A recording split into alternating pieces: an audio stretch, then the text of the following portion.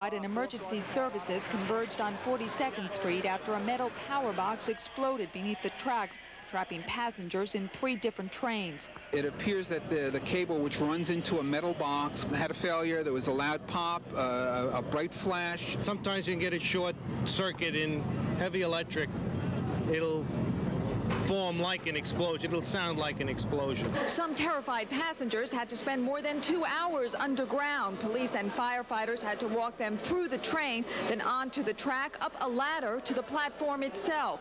How do you feel? Not too good. Let's get them in. 400 passengers had to be evacuated. When it was over, EMS reported 9 people suffered smoke inhalation, including 5 New York City transit cops who were in the tunnel at the time. I couldn't see anything. There was smoke everywhere. You couldn't see anything going through.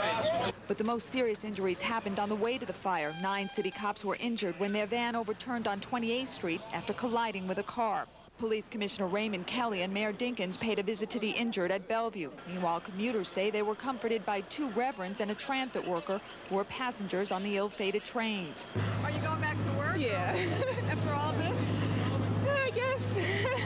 Firefighters say with the Trade Center bombing in the back of everyone's mind, the city got up easy this time. Just another tough day in a tough town. In Manhattan, I'm Rosemary Gomez for the Channel 11 News at 10. And as you can imagine, subway service through Times Square was thrown into turmoil for a good part of the day. For commuters, it added up to long waits and a lot of confusion. Frank Uciardo has that part of the story. It was well after the rush hour, and frantic commuters were still on the phone, many calling work, others their home, all saying they were running late. It's going to make me just a little bit late where I usually catch the B train here. I now have to walk because to take the IRT is going to put me out of my way at the present moment. I missed the 10 to 11 o'clock appointment. I was on a train for an hour between Canal Street and West 4th Street. Stuck on the train. It was very scary and very claustrophobic. There was a lot of confusion during the morning rush hour as all the trains that normally run on 8th Avenue were being rerouted over to 6th Avenue, and passengers complained they couldn't understand the directions as to where to find the trains. There are delays in all services. A is an apple, B is a problem. A is an apple's delayed, but it is sitting here. Clearly, that's not the problem. It's not working at all. I mean, I have to go to several people. Nobody knows what's going on. E is a problem. I can't still understand whether the B or the C are coming. This is insane, really? Is this what this woman is talking about incomprehensibly? I'm going to pay double fare, jump out, and go get a bus. Some 50,000 daily commuters rely on the A, C, E, and number 7 trains to get to work, and by the time the evening rush hour rolled around, full service was restored, but not the riders' confidence. Well, I hope nothing happens right now is what I'm hoping, and I can get home safely. Somebody can always be seriously hurt down here, and you always have to be careful. In Manhattan, Frank Uciardo, Channel 11 News at 10. In Florida today, the 2 white men convicted of dousing a black tourist with gasoline and then setting him on fire were sentenced to life in prison. Mark Kohut and Charles Rourke received additional time for charges of kidnapping and robbery. They were convicted last month of the abduction and attempted murder of New York stockbroker Christopher Wilson, who suffered burns over 40% of his body. Wilson said he's pleased with the judge's decision. The lawyers for the defendants say they'll appeal. Time out on the standoff at Brooklyn's PS 156 where angry parents took over the school in protest. They're leaving for the weekend after taking their fight out of the classroom and into the courtroom. Jason Carroll has a story. Parents and children from PS 156 came out cheering, celebrating a small victory, the end to a 5-day standoff.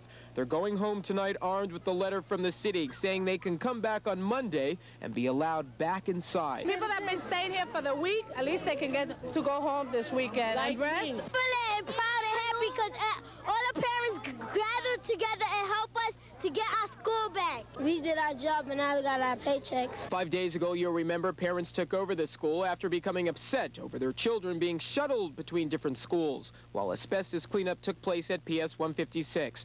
Earlier in the week, the parents rejecting the school board's offer to send the children to alternative schools instead deciding to hold out at PS 156 until November 1st when PS 12 is ready to take them in.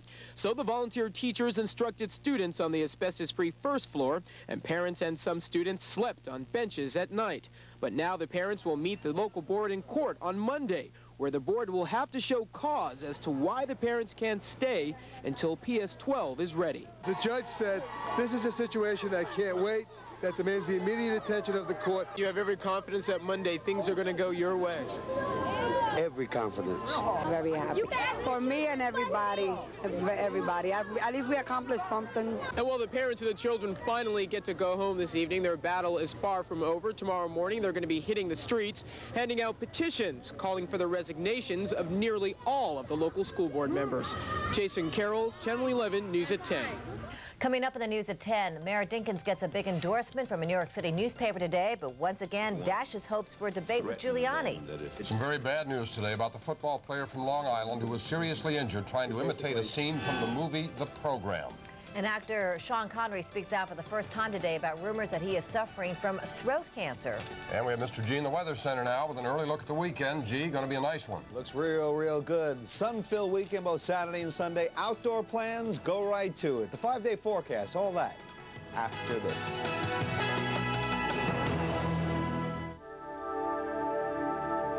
For every week, there is a weekend. For every mortgage payment, there is a house you call home. For every diaper you change, there's a baby's smile. And for every trip to the dry cleaners, the in-laws, or the pediatrician, there is now the 850 Sportswagon from Volvo. Mayor Dinkins gets an endorsement from a major newspaper. It says he'll be a no-show for scheduled live TV debate with Rudolph Giuliani next Thursday. We get the story now from Barry Cunningham. Mayor Dinkins, still in a close race for re-election, got a big boost from New York Newsday. The newspaper endorsed Dinkins for re-election and dismissed Republican challenger Rudy Giuliani as Brand X. It's one of those things that was expected. They endorsed him last time. They endorsed him this time. By and large, he has some of the same support he had last time, but you don't see the mayor picking up any additional new support. Meanwhile, the mayor is being dogged with more questions about campaign finances. Today, it was a report that Parks Commissioner Betsy Gottbaum helped raise $25,000 in campaign gifts to Dinkins. It would violate the city's conflict of interest code if Commissioner Gottbaum went to anyone and said, give David Dinkins a campaign contribution. Commissioner Gottbaum says she didn't. I take her at her word. Campaign financing was one of the topics for a two-way debate between the candidates scheduled on WCBS TV next Thursday. But Mayor Dinkins canceled out because Channel 2 has agreed to Giuliani's ground rules and is not inviting conservative candidate George Marlin to participate. If he can't handle George Marlin, he certainly can't handle being mayor of the city of New York. It is not clear to me that there are a lot of undecided voters out there who will be persuaded by anything David Dinkins says or does in a debate. I don't really think, in short, it's in Dave Dinkins's advantage to debate. Critics of this debating game say there's an easy solution. If the candidates don't respect the voters enough to debate each other, have one debate with Marlin and one without him. It wouldn't be a perfect compromise, critics admit, but at least it would be better than the candidates making their positions known in 30-second TV commercials. At City Hall, Barry Cunningham, Channel 11, News at 10. And word tonight of a big political boost for Rudolph Giuliani. Crane's New York Business announced tonight that it's coming out in support of the former federal prosecutor, saying he's, quote, the best chance for the city's future. Jack? A Long Island teenager lies paralyzed tonight, almost a week after being hit by a car while imitating that controversial scene in the movie The Program. Today, his family talked about the tragedy for the first time. Stephanie Shelton was there. My brother sent something to say to you. Nothing is taking me down. Not even this. I'm going to fight. And doctors at the Jersey Shore Medical Center say Michael Messias is doing just that. Although the 17-year-old Long Island football player remains paralyzed after 10 hours of spinal surgery here Monday. He was hit by a car last Saturday lying in the middle of Bayville Avenue, like the football players in the Disney film The Program, trying to show how tough they are. His odds for a full recovery, limited. Michael had broken the spine at multiple levels, had dislocated the spine, literally almost separating the upper half of his body from the lower trunk. Disney has cut this scene from the film, but not before several other young men have died or been injured aping it. Michael's Syosset High School football coach won't talk about the movie, but he has nothing but praise for the boy he says he loves like a younger brother. He's a leader. He's a loving and caring individual. I have no question that he's an extremely intelligent individual. He is not one who is going to act without thought. He is giving and sensitive. He is not troublemaker. Doctors say it's far too soon to know how long Michael will have to stay here, but he will be with his teammates tomorrow afternoon in spirit. The entire high school football team, in fact, the entire Syosset football program, will be wearing his number 56, on their helmets tomorrow afternoon when they meet Long Beach. In Neptune, Stephanie Shelton, Channel 11 News at 10. Dr. Jack Kevorkian has helped yet another person commit suicide. Kevorkian's lawyers say he helped 72-year-old Marion Frederick take her life last night inside his Michigan apartment. She reportedly suffered from Lou Gehrig's disease. She died after inhaling carbon monoxide. Today's incident marks the 19th time Kevorkian has helped someone take their own life. Actor Sean Connery is getting the word out tonight that he is fine and that those rumors that he had throat cancer are not true. The 63-year-old actor recently underwent 6 weeks of radiation therapy on his throat and never revealed what was wrong with him. There was speculation that he had throat cancer, but Connery's publicist says Connery suffers from a benign throat condition, not cancer, and that he's doing just fine. When the news at 10 continues, Vince Coleman's in court in Los Angeles, and he enters a plea on charges of throwing an explosive device at some fans. And it's an annual rite of fall. The Big Apple Circus is back in town again, and we'll take you there for all the action coming up. Next time on Cheers. You know, guys, I think it's time Woody learned how to play a little poker. Looks like the guys have found themselves a fish out of water. Why don't you sit down, Woodrow? Take it easy on me. But will our boy Woody be the one getting hooked? Aces and tens beat eights and threes. I'm sorry, here's one more three, full house. Meet Woody the card shark. Next time on Cheers. I know I'm the only one laughing, but believe me, it's really funny. Tonight at 11, followed by Murphy Brown on Channel 11. Our next speaker's high school class voted her most likely to go places. Instead, she stayed right here in her hometown and became our banker. Well, it's lucky for us, because she's going to help us spruce up the playgrounds in this town. Ellen? Maybe she'll just give us the money. Not a chance, George. But I do have some ideas on how we can get the money we need. In the communities where we work and live, we've learned that banking is all about one thing: commitment. Introducing Roy's Reuben. I used to date a guy named Reuben. With corned beef, melted Swiss, sauerkraut, and Thousand Island untoasted rye bread. It's a little bit sour, a little bit sweet. Yeah, that was Reuben. We serve it up hot. Yeah, that was Reuben. But hurry, it'll only stick around a few weeks. Yeah, that was Reuben. A one of a kind taste for Roger. Be advised, every Trader Horn superstore is closed today. Doors locked, so we can restock, retag, and drastically reduce prices on every item we carry. Do not shop today. The time to buy is tomorrow from 9:30 to 9:30 during Trader Horn's biggest one-day sale ever. Get huge savings on every television, VCR, and camcorder, every piece of audio equipment, every appliance. Nothing's held back. Everything's on sale tomorrow only from 9:30 to 9:30 during Trader Horn's biggest one-day sale ever. What would you do with a Motorola pager? Never miss a meeting. What would you do? Mom's at home. Pager. What about you? All right, you got the pager number, right? We're going out. Cool, this works. What would you do? You could go anywhere, do anything, and still keep in touch with the people you want to keep in touch with. So what are you waiting for? Get the pager. It's affordable, it's portable from Motorola. This portion of the news brought to you by Motorola.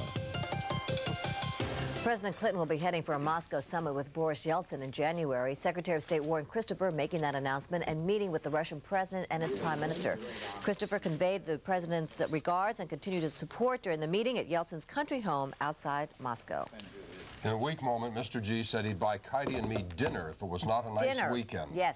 We remember that. that. It was lunch. What? Dinner. Oh, No. We have this on 7-course tape. meal. Yesterday you said this. We're all on a diet. A we banquet, know that. I think it was.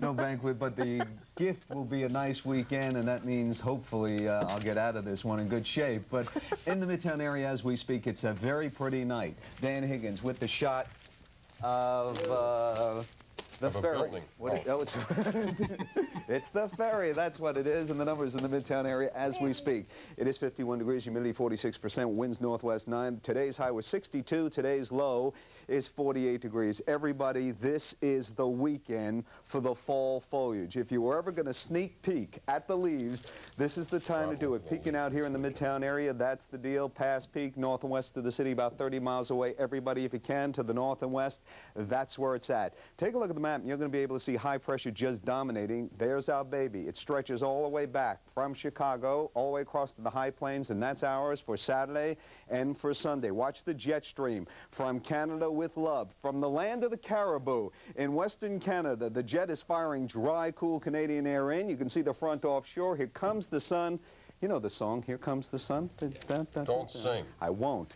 Anyhow, the deal is going to be the satellite showing again the clear skies. You can see it moving steadily in our direction following the jet, and as you take a look close up of the satellite, you'll be able to again see a good break. The cloud line south, the clear skies all the way back west, and when you watch the radar, there is nothing on radar. We are looking very, very good as we go to the Great Lakes and we head all the way to the coast. And the football forecast for the big game Sunday, it's Buffalo against the Jets. Yes. Got hit in the head. East Rutherford, mostly sunny skies, temperatures right around 60 degrees. That's how the problem started. Got hit in the head with a football. All right, for the rest of tonight. Temperatures in the Midtown area will begin to drift downward. Temperatures tonight will probably be in the 40s here in town, 30s north and west. And for the rest of tomorrow, golden sunshine, deep blue skies tomorrow. What a pretty day. Temperatures tomorrow will be near 60 degrees. The 5-day forecast goes like this. I really like the weekend because temperatures around here will probably hover right around 60 degrees for both Saturday and Sunday. Monday and partly sunny skies. Temperatures will be in the low to mid-60s. Does so far, look good. It's good. Okay, thank you, Thanks, G. And what do you have for us, Jerry, coming up? Patrick Ewing tonight had a chance to go up against the NBA's newest building. And this is an interesting confrontation. And don't let this highlight of that game throw you off as to what actually happened. There it is. See ya. Sweeping right-hand hook, and that's the shot I want to see Sean Bradley. End of October, here's the deal. Yanks weren't in series, so who cares? Boris is still calling the shots. Healthcare isn't cheap yet. And the Pontiac Grand Am is only $999 down. $231 a month for 36 months with GMAC Smart Buy. 94 Grand Am that comes loaded with features. That's the Team Pontiac deal. A loaded Grand Am, only $999 down, $231 a month. See your nearest New York, New Jersey, Connecticut Team Pontiac dealer.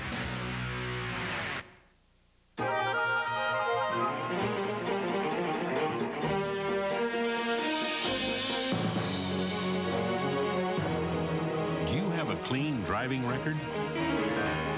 Does your car have safety features like anti-lock brakes or airbags? Thinking of buying a new car? Ooh. If you answered yes to any of these, you could save some real money on auto insurance. Better call an Allstate agent fast. She finished school and moved back home. Will you be close now that she's all grown? Folgers starting to brew. Was she up ahead of you? The remarkable aroma of mountain-grown Folgers. It really does open your eyes. Now you see her in a different way. It's the start of a brand new day. You're pretty good at this. Yes, I do take after you. The best part of waking up is Folgers in your cup. Accidents happen. But in Dodge Caravan, much of what happens next is already planned. In a side impact, it's designed to distribute the energy through the door's high-strength steel beams, body infrastructure, even the floor. All cars must have dynamic side impact protection and 2 standard airbags. By 1998, for your sake, we planned ahead.